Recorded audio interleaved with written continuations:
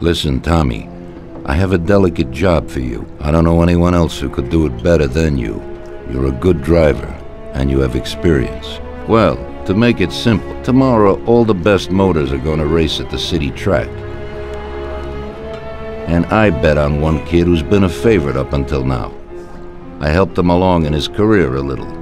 I like fast cars, and I said to myself that I could make back a little on that investment. Do you understand? And then Ralphie starts saying that some European has come over, and his car is certain to win. Ralphie knows cars. He's real good with them. But otherwise he's a complete moron. What, he couldn't have told me before I bet on the kid? But still, what the hell is a guy, God knows from where, doing here? These are American races.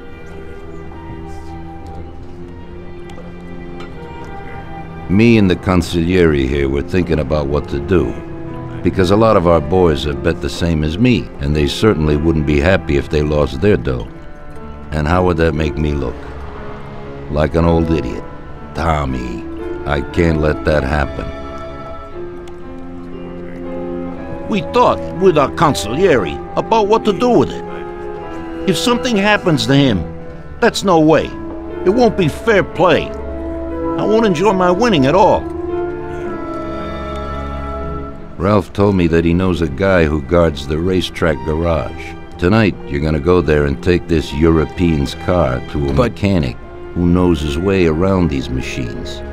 He'll take a look at theirs and maybe improve ours. As soon as he's finished working on it, you'll take it back.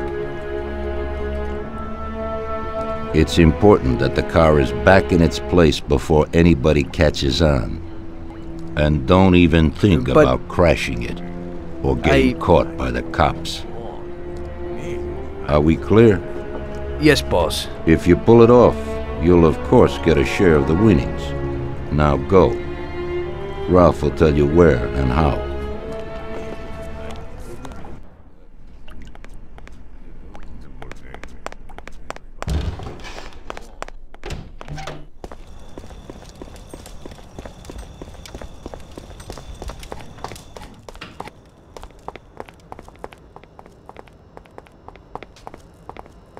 Hey, Ralphie, you got some news about this job? Sure, Tommy.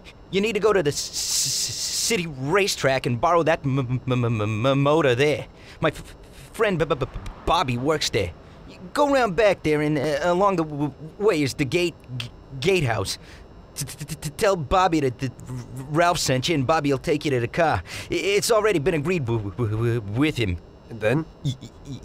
You have to take it to the auto service of my friend Luca Bertoni.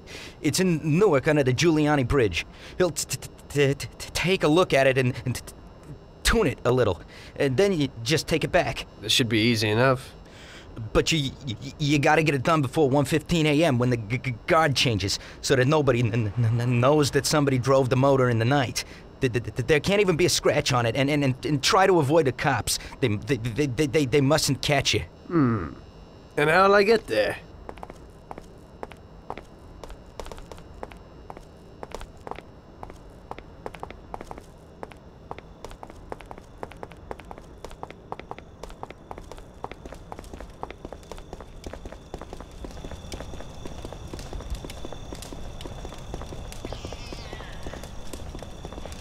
Well, I got something new in. Ain't no big thing to swipe one. Watch. You just stick a piece of wire in here and twist it a little, and you get inside where you gotta join these two wires. Yeah, it shouldn't be a problem. Thanks, Ralphie. Now don't you go sparing the gas, Tom.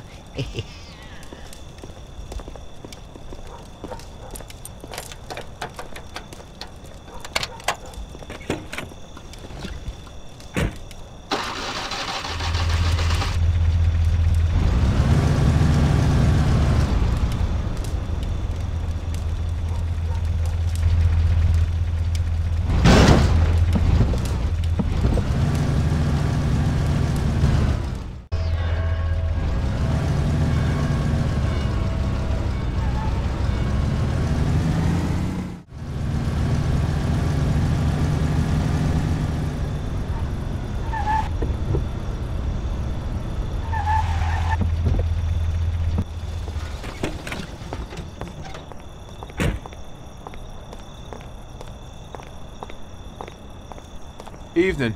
You must be Ralph's friend. That's right. Okay, we'll take your car.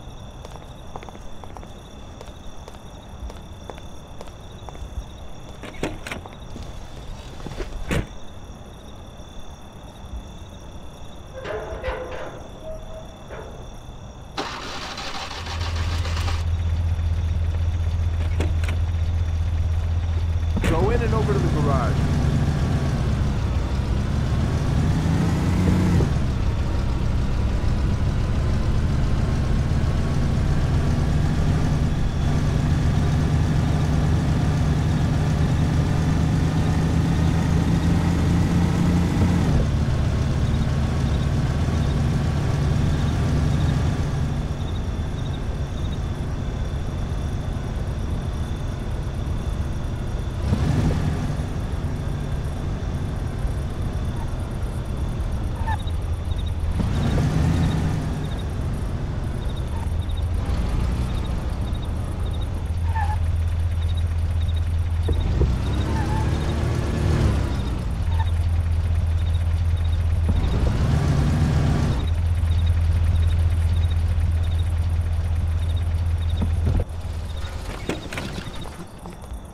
Okay, we're here, buddy. Come on, we haven't got a lot of time.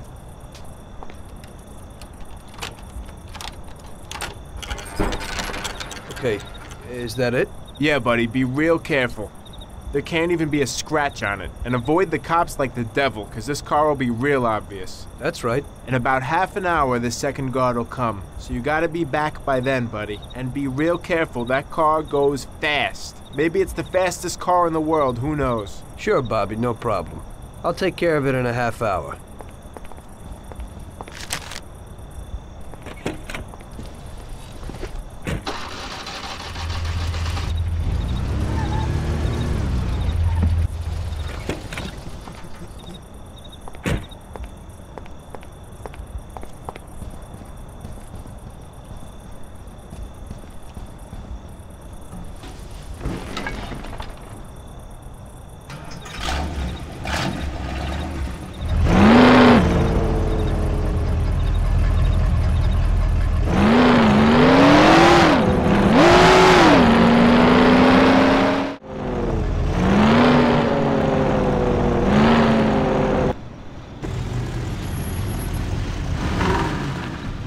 Hey there!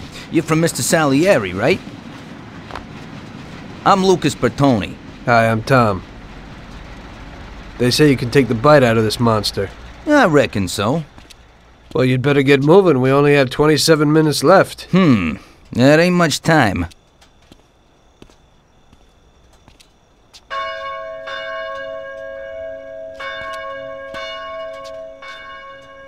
We'll see what could be done. You can hang out a while.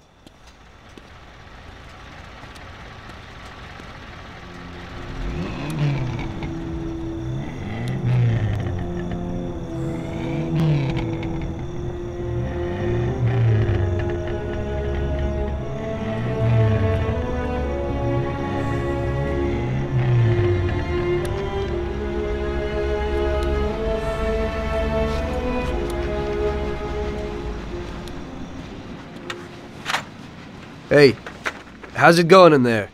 Just finished. You can go. But you're gonna have to hurry. It ain't gonna run as well as when you first brought it in. Thanks. Mr. Salieri appreciates your work. Sure, give my regards to him. If he ever needs anything again, I'd be glad to help out. I bet on the same driver as him.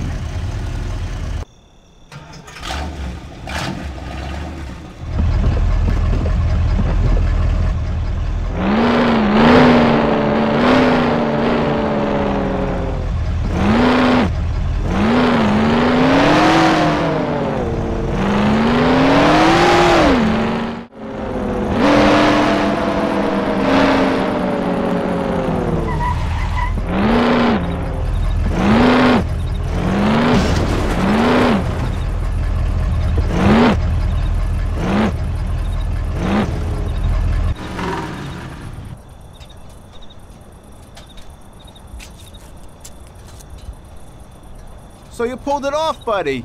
And the car isn't even scratched. Thanks, Bobby. It really was the fastest car in the world. Sure is. We're lucky you managed it. I bet on the Don's car, too. It seems everybody did. I bet on it. So did almost everybody in my neighborhood. I figure the driver's pretty important, too. Sure. Well, I won't keep you. Good night. Take care, Bobby. Thanks for the help.